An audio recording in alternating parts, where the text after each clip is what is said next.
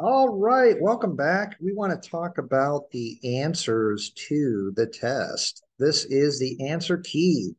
Let's take a look at the true and false section first of all. So we are here taking a look. Um, Give me 1 second, guys. All right. So A on true and false, it says, hold on. The city of trees will be in the English city of Manchester. Is that true or false? Well, let's take a look. The city of Manchester in England has embarked on an ambitious plan. So there you have it. You guys can see the answer is right here. So we'll highlight that. All right. So the answer there, the city of trees will be in the English city of Manchester.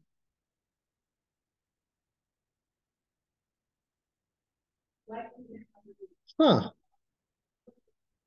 So I think the answer key on this one's wrong. It's saying false, but in fact, it's true. Um, so A should be true. All right. B, the project director. Ah, that's funny. All right. Part of the problem is I'm on the wrong I'm on the wrong answer key.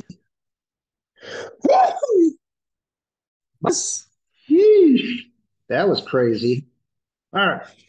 Let's try that again. So the answer is, in fact, true, according to the right answer key. All right, B. The project director said there are 5 main aims of the project. Did he say 5? All right, first of all, let's find aims. Here it is. Project director Tony Marshall explained that the green venture had three main aims. Oh, don't do that. It says 3 main aims. So that has to be false. The director hopes many couples will get engaged in new woodland. So that is not actually true. The director hopes many couples. Why do you say couples? Uh, it says a tree for every man, woman, and child. Next, we're very focused on bringing existing woodland into management. Okay, it doesn't say couples, it says families if you want to be more specific, right? It says a tree for every man, woman, and child. That is not couple. So we got to go false on that.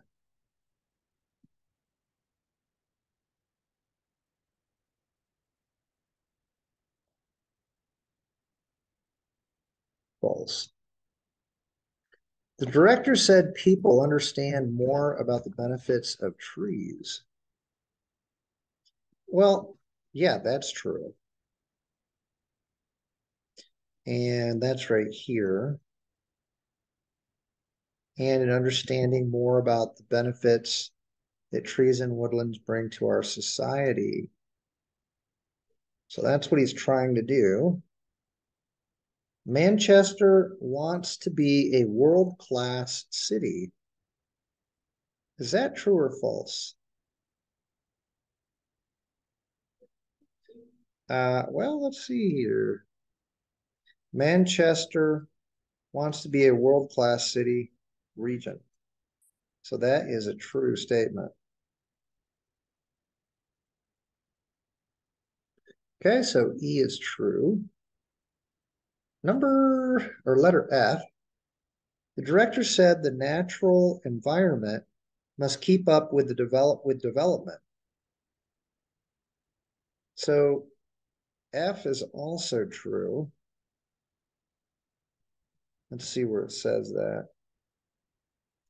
But the natural environment needs to keep up with that. Yeah.